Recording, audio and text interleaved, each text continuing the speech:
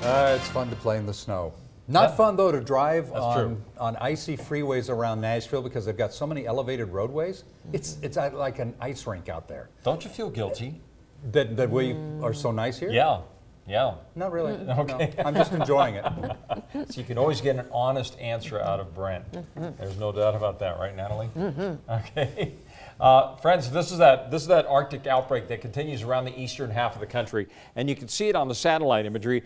Look at that big front that stretches all the way down off the coastline of Florida. Well, that front is the leading edge of this last round of cold air that we've seen moving through the Midwest northern plains down into the southeastern part of the country. There's the influence of high pressure that we have sitting around much of the Great Basin.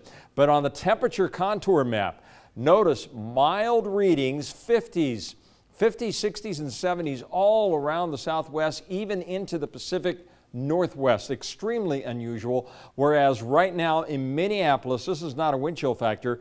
That is the current temperature reading. It is 1 degree. Omaha's 16. St. Louis is currently right in the teens. Detroit is in the low teens. Those are the current temperature readings, not combining any kind of a wind chill factor. It's just plain downright miserable out there.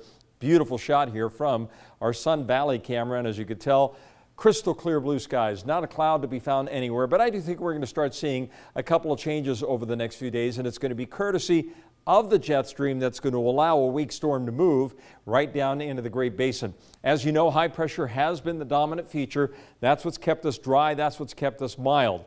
The high is now showing signs of weakening.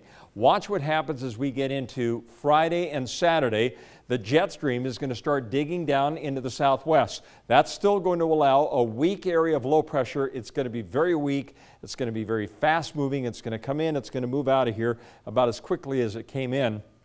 And what it will do is bring in some clouds by Friday afternoon and allow maybe a chance of some snow showers on Friday and Saturday. One thing for sure is Friday and Saturday, temperature readings are going to start dropping back down to more normal levels for this time of the year. Instead of temperatures in the upper 50s, we're going to be seeing temperatures dropping back down into the 40s over the weekend. So tomorrow in the afternoon, some high thin clouds out here as the high pressure continues to weaken.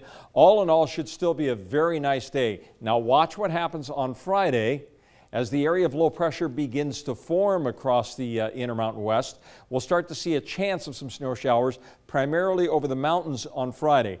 I don't expect much in the way of any measurable precipitation here in the Treasure Valley with this storm over the weekend, but look for increasing clouds on Friday, mostly cloudy skies on Saturday. There may be a couple of little spritzies here and there, but it just doesn't look impressive. And then drying conditions on Sunday. Next week looks like it's going to be pretty nice through the middle part of the week. What about the mountains? We'll see beautiful conditions tomorrow. And I'm going to go ahead and say a slight chance of some snow showers on Friday, a slight chance of some snow showers on Saturday, and then clearing skies on Sunday with nice weather on Monday, Tuesday, and Wednesday of next week. So it's going to be a fast-moving low. If it would stick around for a while, it might generate a little more snow, but it's going to come in, it's going to form, it's going to move out. Yeah, all right. We'll take it for now. Thank you, Roland.